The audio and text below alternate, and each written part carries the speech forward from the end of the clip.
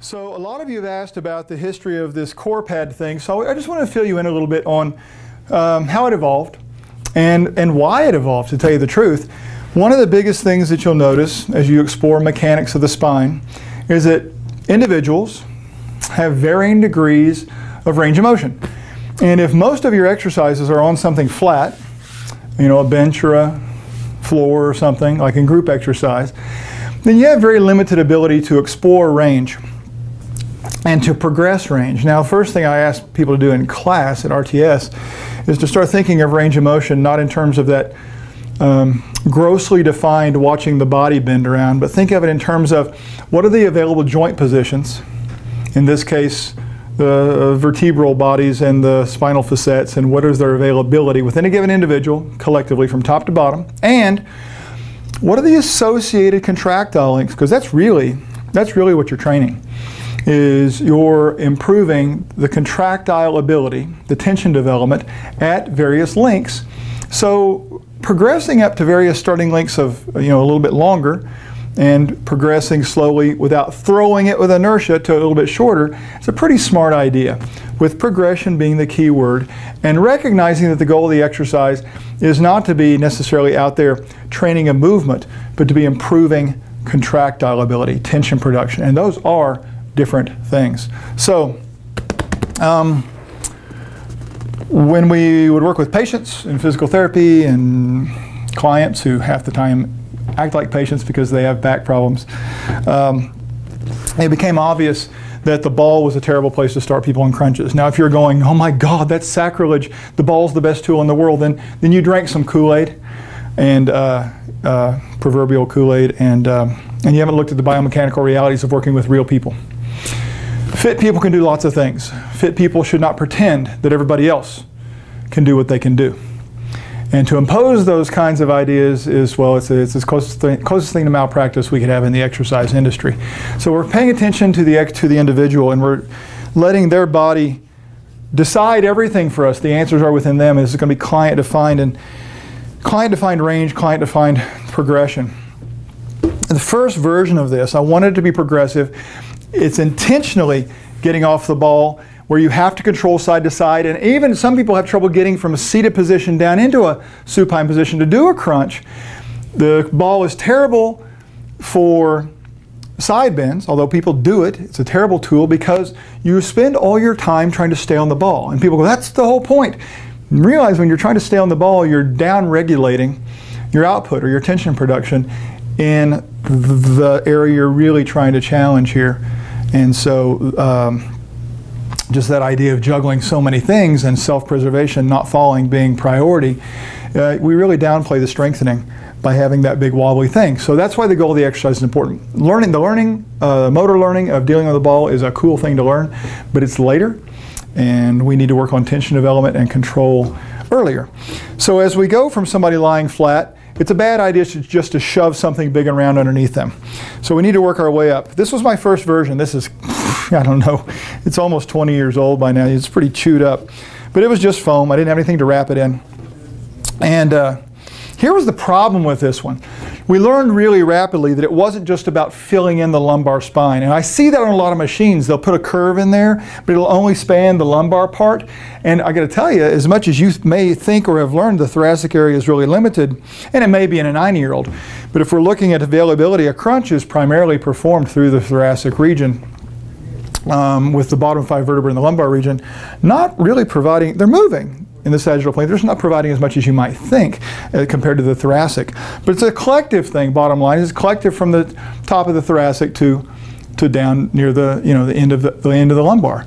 So when we use this thing for progression and started with a small curve, it didn't span much of the spine, top to bottom. So it was not helpful because there were parts just still sitting on the tape. It wasn't a good progression. It was easy to make because they just took a dome and sliced straight through it. It was easier to make. Didn't work well at all. So, epic fail. This is the more recent version, and it's a little bit different. You're going to see that it still has 6 levels like the original one, but it is encased in vinyl, so it's just easier to clean and all that stuff. You'll also notice that each concentric, each layer is concentrically shaped and puzzle piece-like, meaning each one is a slightly different arc or built on a slightly different radius. So they fit together like a puzzle. And there's a second feature here that I really find valuable.